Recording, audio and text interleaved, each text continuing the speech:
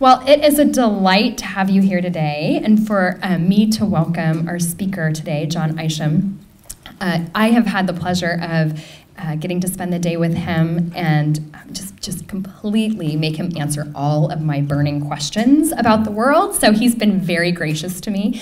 I met Jon a couple years ago at the Bread Loaf Conference Center in the Green Mountains outside of Middlebury, Vermont, for the June Forum on Social Entrepreneurship. And I was just delighted the first time I met him by his deep sense of interdisciplinarity and how welcomed I felt to a group of complete strangers.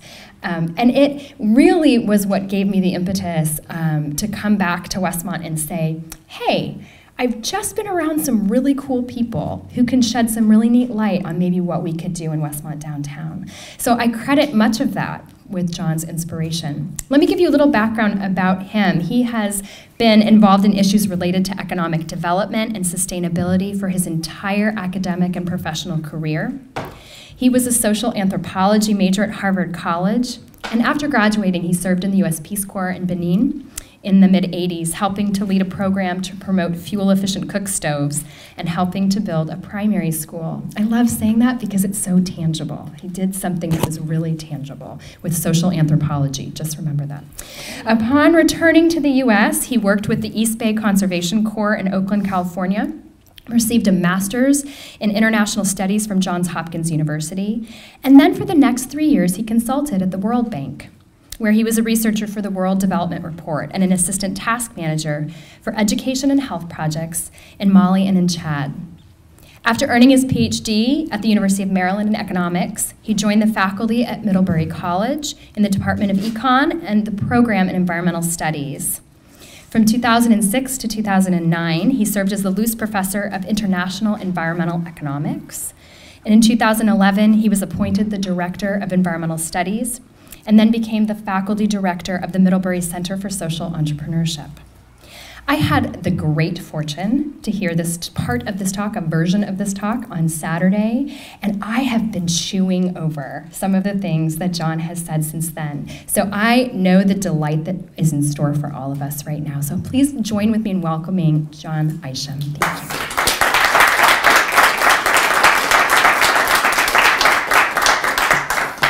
Thank you so much, Rachel, and Chris, and Aaron, and Sherry, and Kristen, everybody who's welcomed me here over these last few days. It's been a blast, and really just nice to be here. It's pretty beautiful.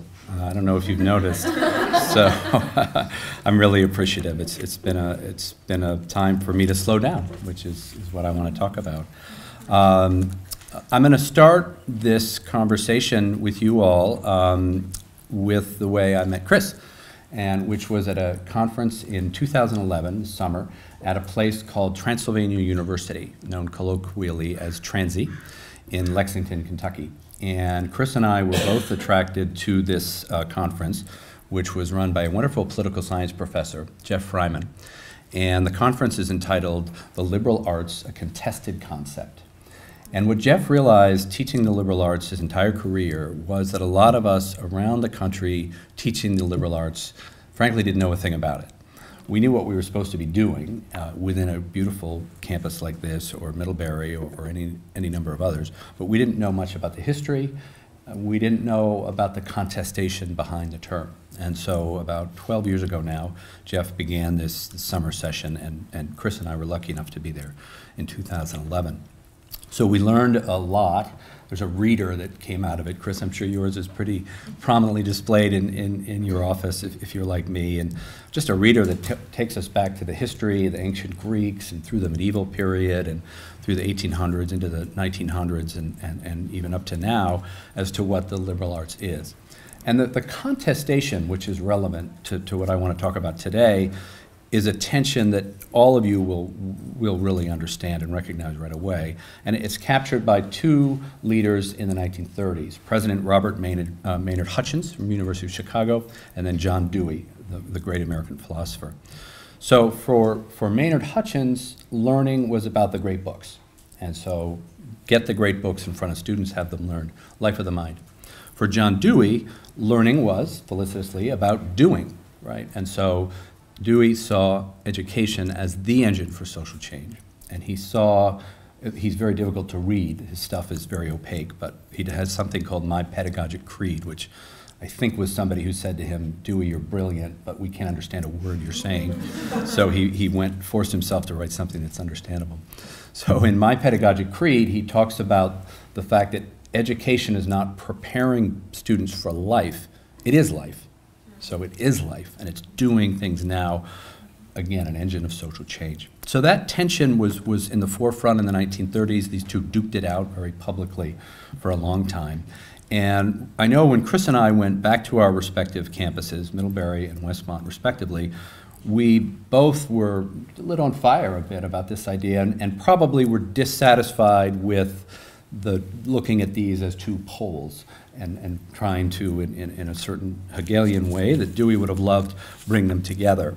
So as we saw in the conference that ended on Saturday, bringing inquiry into action, from inquiry to action, to quote the subtitle of the conference, from Hutchins' perspective, inquiry to action, Dewey, and how do those come together? How do we honor those? How do we find the commonalities? How do we connect them? So it's been a great journey for me since then, as it has, I know, for you, Chris. And I want to start a little bit with where that journey has taken me in terms of what we've been up to at Middlebury since then.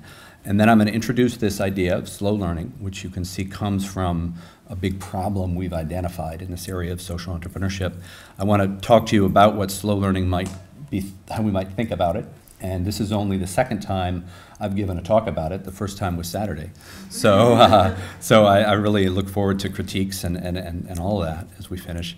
And then what I want to do today that I didn't get a chance to do on Saturday is to talk about how slow learning might manifest itself in the Christian context, as we have here at Westmont, and in the secular context that we have at Middlebury. And I really look forward to that part of the conversation. So as mentioned, in 2011, when I came back to my campus, I had become to be taken by this concept of social entrepreneurship. It's a contested concept too, by the way, which is neat. But I was a scholar who had studied social capital. As Rachel mentioned, I was a social anthropology major. So I was somebody, and I'm an economist, so that term, social entrepreneurship, which is really about using innovative ways, some of them grounded in business, to affect social change. I was a good candidate to sort of take that idea and run with it. I was aware at the time that places like Oxford, Harvard, Stanford had embraced the term, that or its sort of kissing cousin, social innovation. There was a scholar at Duke named Greg Dees who was trying to put it in the business context, that this was an alternative way to do business. And the work of Bill Drayton, who founded Ashoka, and who has put empathy, the idea of empathy, that beautiful human characteristic, at the center of his model of social change. So I was aware of all that, and a student and my wife, in fact, had begun to help me think about how social entrepreneurship could play a role at Middlebury. So it proved to be a good fit with our culture, our liberal arts culture. And there were three reasons for that I want to share with you. The first is that, like many liberal arts schools, we have disciplines that help students to think about social change. So social anthro, history, the list goes on, various studies. We have interdisciplinary studies, environmental studies being one of them. So learning of the work of Paulo Freire, the great Brazilian educator, the legacy of Ella Baker and the civil rights movement, studying social change makes one perhaps inspired to try to affect it on one's own. And like many a liberal arts college, we had that going on, and that was exciting. Secondly, unlike many liberal arts colleges, we're in Vermont. And it's very cold in Vermont, if you have never been there. Though we're having a mild winter now. It's only 20 degrees or something. But, and it's also very rugged, right? Until the highways came up there in the 1950s, it was very hard to get to Vermont, and sort of that hard scrabble yeoman farmer you think about. So in other words, it's a very hands-on place. You have to know how to do stuff with your hands. And so these hands-on pedagogical approaches that, again, I know many of you are familiar with, service learning, community-based learning, sort of allow students to test what I might call micro models of social change.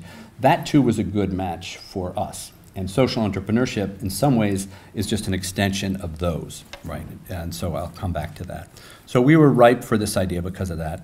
And then the third and final reason, quickly, is we had something called the Project on Creativity and Innovation. And this was started by our former president, Ron Leibowitz, at the beginning of his presidency, 2005. And he did something which is actually a little more familiar now than it was back then, which is just to create space for students to make things. You heard now about these maker spaces. So he founded something that we call the Old Stone Mill, which is actually, believe it or not, an old stone mill. And it's just rooms where students can try stuff. They can try to start a business, they can write a symphony. And that was sort of bubbling along and was starting to show traction. Students liked that idea. So for those three reasons, social entrepreneurship looked like it might have a place in our liberal arts setting. A donor came along and said, do you want to help, do you want to start a center? And we said, okay, we'll talk about it, and that's what we ended up doing. But we had to do something that I recognized right away was very important. And this will take us to the problem that I identified, I mentioned a moment ago. The term social entrepreneurship is not a great term for a lot of people, particularly great academics. So that they don't like entrepreneurship as a term, particularly at a place like Middlebury. We don't have a business program. And a lot of them are life of the mind people. And so the idea that students would be not just doing service learning, but now starting social enterprises was, I knew would be very offensive, is one way to put it, to a lot of my colleagues. To put it another way, I knew we had to make a case that these two contested concepts, the liberal arts and social entrepreneurship, were complements. So if you think of a Venn diagram, if you will, that if you put those circles together, that there really was an overlap. To be frank, that was a bit of a tactical thing, right? So I was thinking of some jujitsu that I would need, you know, when people began to say, why the hell would we have a center for social entrepreneurship? But it turns out that there really is a big overlap. And somebody asked me the other day on a radio show, what are you most proud of in terms of this? And what I'm describing to you now is actually what I am most proud of in terms of what we've done at the center. We've been able to make the case that these two things really complement each other, or more directly, that social entrepreneurship is one way, turns out a pretty good way, to bring out the best of the liberal arts. Not the only way, by any means, but a pretty good way. The sort of keystone for me on that, which I want to share with you now, was a beautiful paper that I was aware of. And one morning, as this was all getting going, if you're like me, fellow faculty members, you're somebody who wakes up early to prepare for your class. So there I was trying to remember what I was doing on a particular morning. It was a class on social entrepreneurship and the liberal arts. And I had this fleeting memory of a piece written by the great environmental historian Bill Cronin. And it's called Only Connect, the Goals of a Liberal Arts Education. It was actually a commencement talk, I think about 20 years ago. So I Googled it, found it online, and I really did have one of those kind of aha moments, sort of like energy going down your spine. I realized, oh my gosh, this helps. This helps me to make the case that I've been wanting to make in terms of how these two concepts overlap. So I'm going to read you now the core of Cronin's article, in which he talks about the 10 qualities he admires most in people who've been liberally educated. He doesn't mean liberal versus conservative, he means the liberal arts. And as I read these, I'm going to list these 10. Think about how they map well to what we might think a social entrepreneur is, right? Somebody who's using creative ways to affect social change. So I'll read these now. First of all, people who have really thrived in the liberal arts, according to Cronin, they listen and they hear. Number 2, they read and they understand. They can talk with anyone. They can write clearly and persuasively and movingly. They can solve a wide variety of puzzles and problems. Number 6, they respect rigor, not so much for its own sake, but as a way of seeking truth. And number 7, they practice humility, tolerance, and self-criticism. Number 8, they understand how to get things done in the world. Number 9, they nurture and empower the people around them. And number 10, they follow E.M. Forster's injunction from Howard's End. Only connect. Famous phrase, only connect. So when I read that, I sort of jumped out of my seat and I said, that's going to help. And it has. And the more I've looked into what the liberal arts is about, going back often to the pieces that were shared with Chris and I back in the summer of 2011, the more I have seen that people who are studying what social entrepreneurs do at their best, what they care about, what drives them in life, that the characteristics really map each other very well. Another way to talk about this is a book that's written by Anthony Kronman, a great scholar at Yale. And he wrote a book called Education's End, Why Colleges and Universities Have Given Up on the Meaning of Life. And it's a beautiful book, not uncontroversial, but essentially he says that we are failing our students because since the Second World War, we've given up on what should be the crux of the liberal arts, which is know thyself. Right? What is a life of meaning to you? What is a life well lived?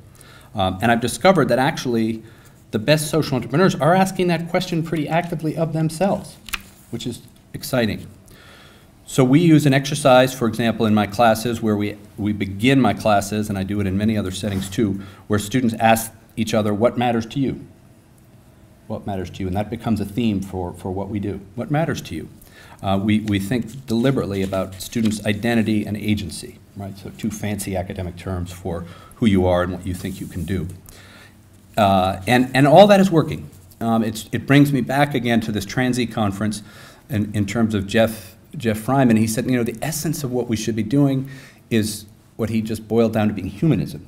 Right? What is it to be human? Right? And none of this is really a mystery if you've thought or studied about the liberal arts, but for me, in a certain sense, a latecomer to these ideas, as an economist, it made me realize there's a beautiful overlap between a model of social change based in sort of economic principles and the core of the liberal arts. So it's been a blast since then. And we have, again, I think we've made the case pretty well. It's a case that we hear being made elsewhere. We have, the center was founded in January 2012, our Center for Social Entrepreneurship. We do a lot of things we have curricular programs, of course, that I mentioned, social entrepreneurship and the liberal arts.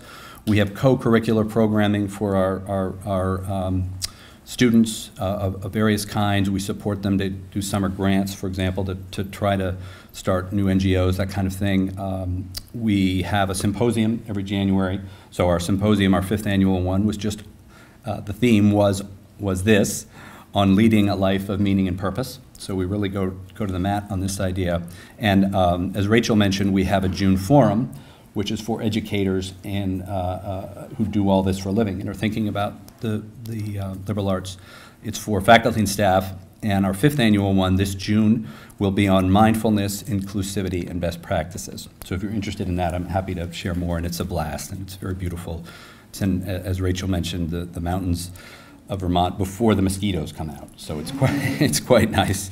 And we've been able to partner with some of the leaders in the field, Ashoka U, which is developing networks of folks who do all this, and another group called Echoing Green, among others. So what's been the result of all of this? And again, I really do look back to that moment at Transylvania when Chris and I met as sort of a spark for this. First of all, we've made a lot of mistakes. I can talk about those in the Q&A, but I want to acknowledge that there's a whole bunch of stuff that we didn't do well. We've adjusted to some of those things. Some of them I think I know we're still making. So we have a lot of sort of bruises that we've gotten along the way, and you know we're trying to figure this out. But the punchline is that this approach has worked for us. Thinking about social entrepreneurship in the liberal arts, it's worked. There's something profound that happens when faculty bring these ideas into a classroom. And we know because the student demand is growing, every constituency at Middlebury loves this with the important exception of a subset of the faculty, and we're working on them. And the way we've done social entrepreneurship, again, is to focus on this idea of empathy, reflection, right? Bringing reflection in. The mission of our center includes this idea that students learn how to reflect, connect, analyze, and engage. And basically, we really spend most of our time on reflection and then a little bit of connection. And it's been very beautiful. You know, when it works, students are suddenly thinking about deep listening. We're sort of getting them to slow down and really think about what it is to really be humble in life, to be in solidarity with people who don't have the privileges they do. I talked with Rachel about this, that there's social entrepreneurship, on our campus anyway, has been a bit of a Trojan horse, right? Because students hear about something called social entrepreneurship, they get all excited, and then before they know it, as I'll talk about later, they're reading 1 Corinthians 13. And you know, we're thinking about all these texts about what it is to be human. And I love all that. We've had some other successes. One of our students founded a great company that, if you're interested, is called Sword and Plow, repurposing old military material to high-end fashion bags. Another student of mine, a brilliant woman named Rana Abdelhamid, has started an NGO called WISE, Women's Initiative for Self-Empowerment, to help young Muslim women to have a better sense of their own identity and agency. Those are two sort of stellar examples, but honestly, we're most proud of the dozens of students who've come through our center, co-curricularly and curricularly, and just gotten a little better sense of, again, identity and agency. That's, I think, the best measure of our success. And then the last thing I'll say about these last few years is that we're definitely part of a movement. So social entrepreneurship is sort of everywhere these days, and that's exciting, and I'm happy to talk about the evidence for that. So we feel pretty good about that, but we've identified a big problem, as I alluded to, and that brings me to this idea of slow learning. Right away, first of all, we identified the fact, kind of associated with the sexiness of this idea of social entrepreneurship, that it was becoming yet one more thing for our way too busy students to do. And that was a problem, because they just keep adding things onto their otherwise full plate. So we had a great student, for example, decide, inspired by our presence, that he was going to start a company that was going to have sort of power bars, but the protein source would be crickets. And so he got a little money to do this, and in our old stone mill that I mentioned, he began to manufacture and try these various recipes for cricket-based power bars, and they actually ended up being not bad by the end, but two things happened that weren't that good. The first was that the old stone mill that we have is on top of, the bottom floor is a restaurant. So my colleague Liz Robinson one day, who oversaw it at the time, gets this panic call from the head of the restaurant, the chef, and he says, there's a problem, crickets are pouring down into our kitchen, please stop that. And, and then secondly, more importantly, the student really had a very difficult semester, so he ended up struggling very badly with his thesis. And so that was a lesson for us, that you can't just keep adding things to the plate of these big, busy students. And that was part of a much bigger story, and it's a story you all will recognize, I don't doubt, which is the state of education right now. And it's related to time. And even at a bucolic place like this, and Middlebury is just as beautiful, and albeit with a different set of weather patterns, there's something amiss in education right now, I would surmise. And it relates to time, it relates to the fact that we're all just simply moving too fast. We're moving too fast. So like you all, we get these high achievers, we get overachievers. I think most of the faculty are overachievers as well. It's a culture where it's more on your resume is better than less. Parents breathing down people's back. Everything is available to us online, right? And so we can get anything we want, and that makes for a fast kind of go-go culture. We all have these things, and we're addicted to them, and that gets us going in this kind of very fast-paced life. And I worry a lot about this, what we might call a sort of fast learning, that we are falling prey, to foreshadow a phrase I'm going to use in a moment, to what we might call speed's shackles. Speed shackles. Speed is putting handcuffs on us. Fast learning, advanced placement, double majors, extra minors, students on the go, cramming stuff and then forgetting what they learned. We all know that's true. Here's a really unfortunate manifestation of this on our campuses. So one professor is passing another professor in the middle of a busy semester. How are you? Busy. So am I. Busy. And that's all they say to each other. And that happens all the time on our campus. So we rush, we're assigning more, we're expecting more. You all know this can happen. At our worst, it doesn't always happen, but it can happen, and I fear what it does. It's sort of an empty calorie version of the way the liberal arts should be, right? And if we can't get it right here, if we can't get away from this idea of too much reading, more problem sets, more to do, where are we going to get it right? We have succumbed to this idea. We're part of the multitude, again, foreshadowing something, the multitude who mistake frenzy for efficiency. So I think that's happening a lot, mistaking frenzy for efficiency. And this is very damaging. It's really damaging. So last spring, we had at Middlebury a student take his life, and it was the first time in a long time. And to be honest, none of us was surprised. The stress levels were just going through the roof. My colleagues who do some combination of counseling or student life were just seeing excruciating pressure among our students. In fact, one of them put it very well several months ago. Our students show up and they're burned out. Demand for counseling was going up 20% per year, has gone up 20% per year, year after year. So after this student committed suicide, we faculty got together for a faculty meeting, and it was a faculty meeting where, amazingly, everybody showed up, which doesn't always happen. And there was just this deep sense of what is to be done. You know, something's not right here. And at a subsequent one this fall, there was the same thought that, you know, we need some sort of cultural shift at Middlebury. And it can't be right if there's all this fast learning and students are under this excruciating pressure. The last thing I'll say in terms of how this idea of slow learning came to be is what happened within our Center for Social Entrepreneurship, which again I mentioned, and Rachel did too, was founded in 2012. As last year came to an end, so June of 2015, my colleague Heather Newworth, one of the other co-founders, just kind of made it clear that we looked around and said, we're all exhausted as the staff of this center, that we were doing too much. When we started our center, we had an afternoon retreat, and one of the things that we decided was that the culture for our center is that we would take care of each other. So we would look out for each other as humans to humans. But Heather helped me realize that we weren't looking after ourselves. So each of us on our staff, we were working too hard, and we weren't doing what we should do, which is to slow down and take a breath. So Heather began to ask us to embrace this idea that less is more. Great phrase, and we've done that. And then sort of from that and other conversations came this idea of slow learning. Let me just pause there because I'm curious about Westmont. More or less, I know at your best you're amazing, but when you're at your worst, and what I was characterizing is I think Middlebury, when we're at our worst, is this rush. Is that, would you say that describes here? Yeah, okay. All right, good. So, yeah, it's all too familiar, and friends of mine who travel and with, say, other deans at liberal arts schools in the East, they're finding this everywhere.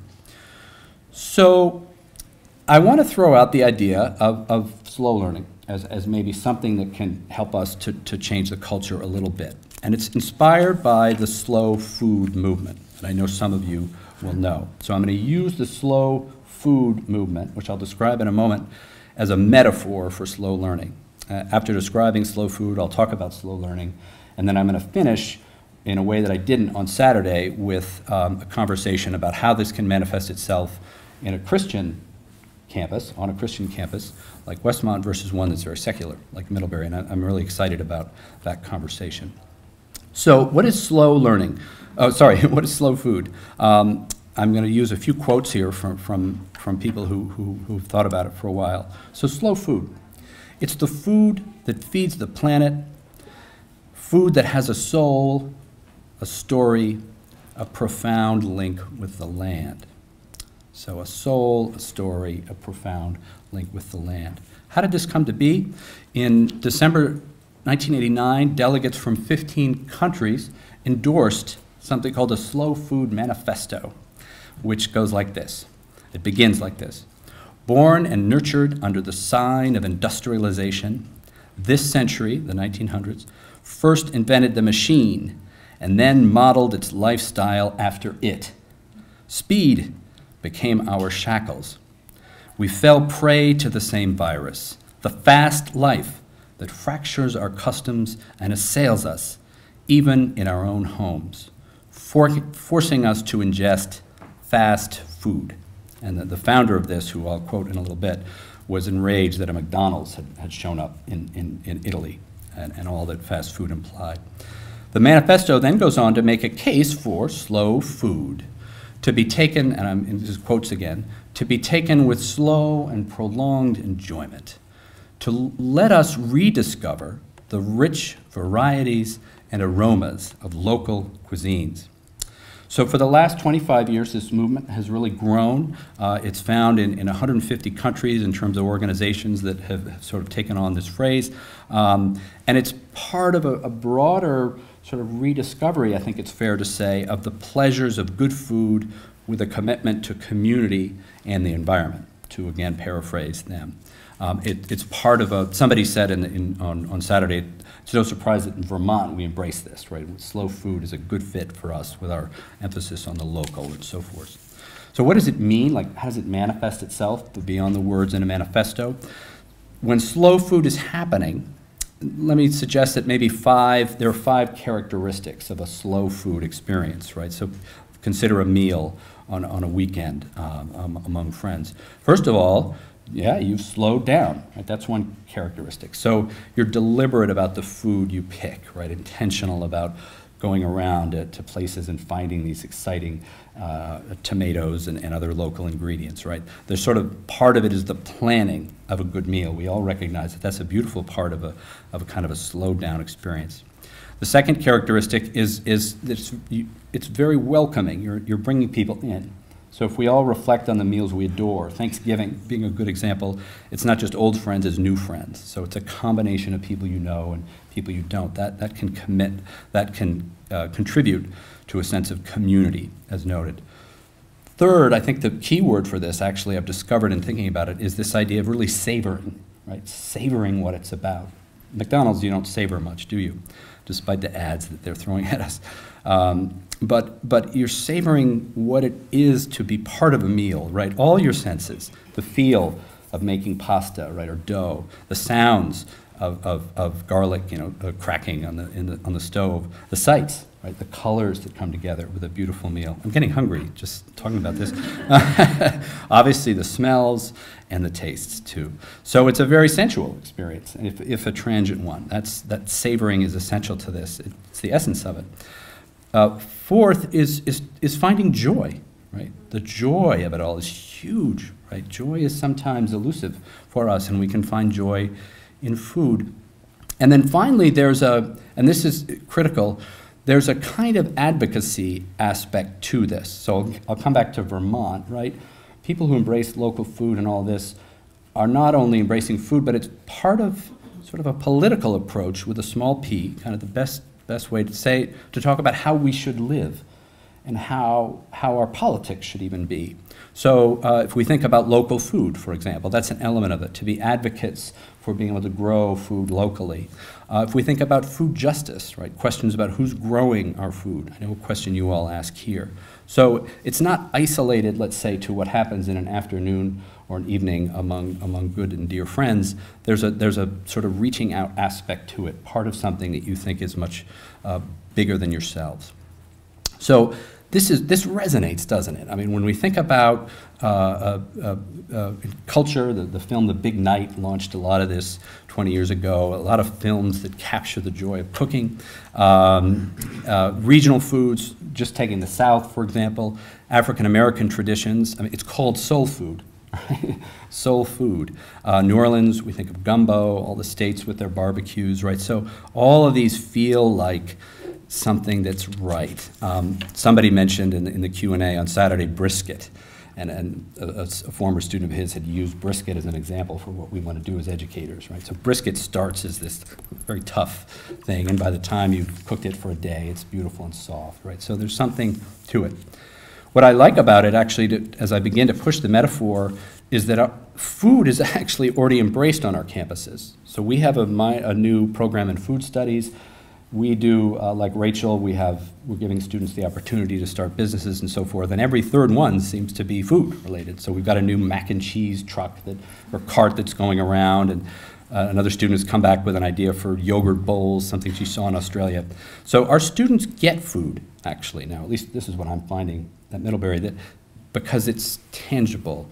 My daughter, who's 17, is dying to work on a farm, right? Because it's something you can do. It's not just staring at a laptop or one of these. So what's the analogy then to slow learning, right? You've probably been running this idea in your head, and I want to talk about it a little bit, and then let me go explore this secular sort of Christian possibility. Slow learning, let me just throw out a definition. It's education that makes us human. It's education that has a soul, a story, a profound link with our communities. It's an approach, as noted, that declares less is more, that promotes the read and then the reread, right? Text, taking our time, bringing mindfulness, the practice of mindfulness into the classroom. It's an approach that honors students who do unplug, who reflect, who are actively raising questions about their own identity in this complicated age. It's an approach that embraces storytelling, right? At our best meals, we tell stories. How do we bring storytelling into the classroom? Okay, so what will it look like? What does slow learning look like? I'll just give some examples of I think, it manifesting itself at Middlebury. A course at Middlebury we have called the Sophomore Seminar in the Liberal Arts, in which students are asking, what is the good life? And how shall I live it? They're reading great classical and modern texts, from Socrates to bell hooks, and they're actively practicing mindfulness techniques, right? So that's a good example. A first-year seminar, another example, that regularly starts with just 10 minutes of silence. None of these things around, just silence. A science class that includes unhurried kind of early morning treks, not just to gather data, but to celebrate the glories of nature, sort of in equal measure, to slow down. A class that regularly takes time for yoga, right? Maybe followed by a meal together, right? Meals are a beautiful thing. So here's the thing about this, and again, I hope a lot of you are scratching your heads and saying this. I mean, it's no mystery. Slow learning is what we do at our best. It's what we do at our best. It's what we know we should be doing, right? When we haven't succumbed to this fast pace that is 2016. Intriguingly, the phrase, if it proves to be sticky, has something in common with social capital, which I studied when I got my dissertation in the 80s or in the 90s, and social entrepreneurship. So if you think about social capital, norms and networks that affect economic outcomes, and social entrepreneurship, it's very much old wine in new bottles, right? So when social capital came along and Robert Putnam of Harvard began to sort of cut his teeth on it as a public intellectual, the rural sociologists and the anthropologists were really pissed off, right? Because we've been talking about this for decades, but it's not, we just haven't used the term social capital.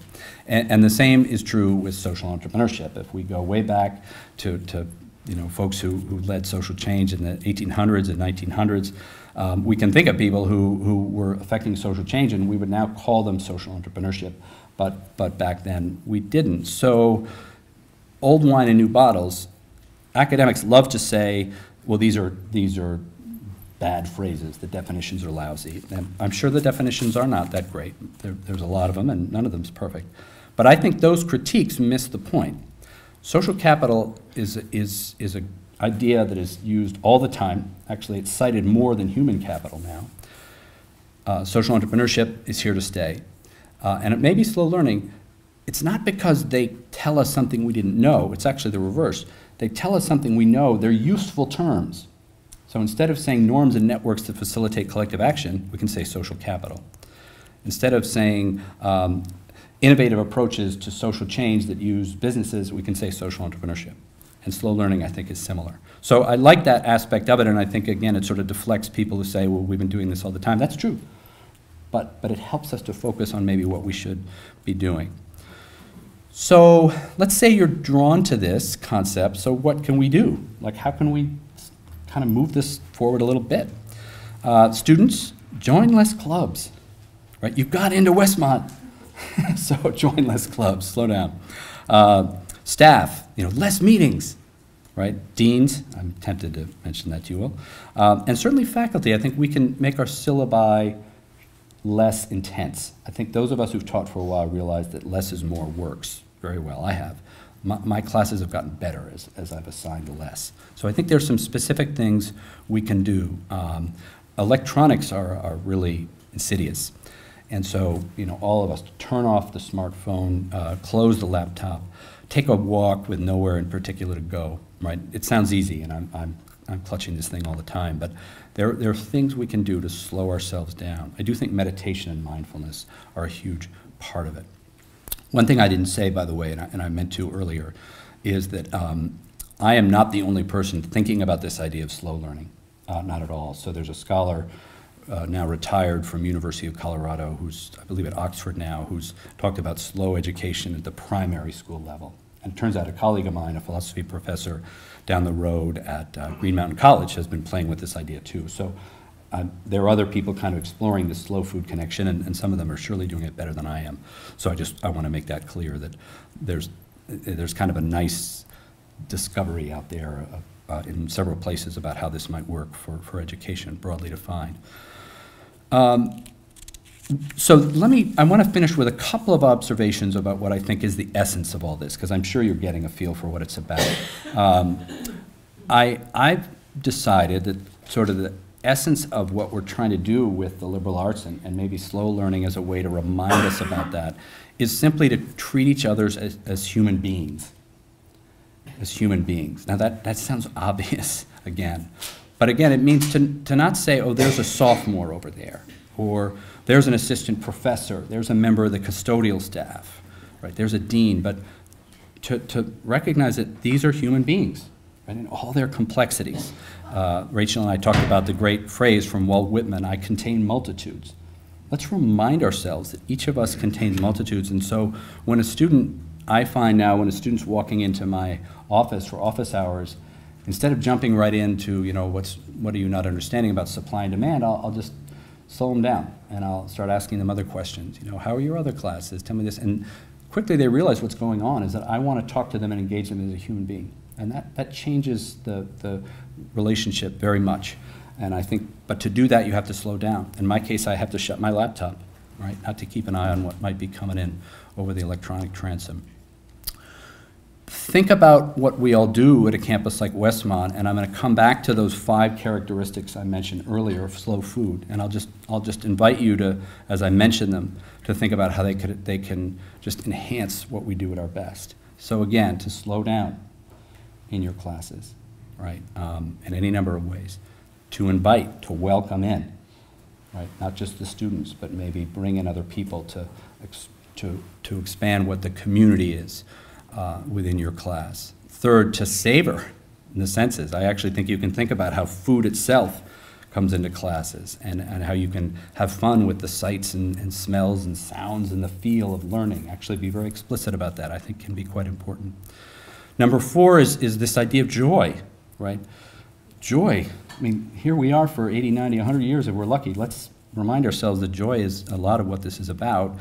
Carlo Petrini, the founder of Slow Food, says this, and it's a beautiful way to connect, I think, the liberal arts, social innovation, and maybe slow food, and slow learning, rather. So Petrini says, if you want to change the world, don't do it with sadness, do it with joy. We need to bring joy into our classrooms. And then 5th is to advocate, right? To say that this is part of people who aren't just going to accept the liberal arts as they've been or as they've come to be known lately, but to sort of make a case for something different, and in doing so, making a case for our vision of, a more beloved community, one might put it, right? So part of something much bigger than ourselves. Another way to think about this as I close on slow learning is, and I'm going to push the metaphor a little bit more, so if for slow food, the ingredients are key, right? There's a real emphasis on ingredients. So heirloom tomatoes, right? Crawfish, wild rice here in the United States, native corn, spring lamb. This is what slow food foodies, as they're come to be known, talk about. that it seems to me that the ingredients of what we do, educators, in a similar way, are the human beings with whom we work, the students, right, and others. So the earnest learners, the celebrated teachers, dedicated counselors, academic stewards of different kinds, and yes, our community friends and allies. So that's the ingredients of what we're trying to do. We're trying to bring those ingredients together in ways that are, I think, comparable. So if you grant me that, if you grant me a following kind of description of slow food, right? So the best slow food chefs combine, via beautiful culinary ingredients, fundamental tastes, textures, and colors in order to create our most treasured dining experiences. Maybe you'll like the idea that the best slow learning educators combine, via the beautiful human beings with whom they work, knowledge, resources, and networks, and among others, to create our most treasured educational experiences. So that process that the best slow food chefs do is what we're trying to do in the classroom. And that includes processes designed to affect social change. I want to make that clear, because that's what our conference was about, and as you heard in my background, that's what I'm a John Dewey person very much in that sense. And the last thing I'll say, I think you can push the metaphor one more time, is that, you know, culinary ingredients have their bruises, right? The tomato that has a bruise, but you throw it in anyway, or the little bone in the salmon, and you're okay with it, right? And that's all of us, right? I mean, we all are like really flawed. You all think about that occasionally on this campus, and in some textual ways, and right? And it allows us to kind of laugh about how we are, and we're not perfect. There's a lot of talk these days about failing forward, right? And slow food people maybe make a meal every once in a while that's no good, and well, that's the way it goes. And so I think there's an embrace of our flaws and foibles that I think we can do under this banner. Additionally, to honor each human being, to savor the human experience. My God, if we can't do that in the liberal arts, where are our students going to do that? And where are we as educators going to do it? So I'm hoping that the slow learning metaphor can help.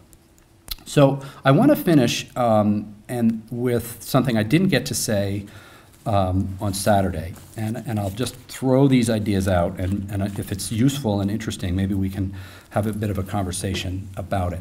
And what I want to talk about is how slow learning, again, recognizing that kind of we're all doing all this at our best anyway, how it might manifest itself in a Christian college, or one that has another religious tradition at its foundation, and a secular one, like Middlebury. And this intrigues me a lot for a whole lot of reasons I can get into.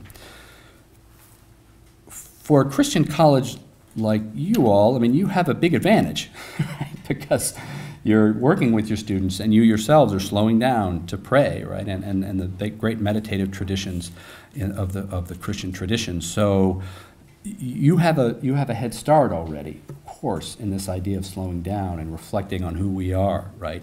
Appreciating the world, savoring. So I'm not going to keep talking, because I will illustrate just how poorly schooled I am in the things you do as part of your faith here. But clearly, one of the people on Saturday said this idea of taking time to be holy, right? A beautiful phrase. And you all have all those tools that we might not in a secular context. So I'm interested to see how it can play out here, and again, whether almost you're right there and have those ingredients, again, that those of us at a place like Middlebury don't. Nevertheless, I think it's intriguing to think about what one can do in a secular place, like most of the East Coast liberal arts schools.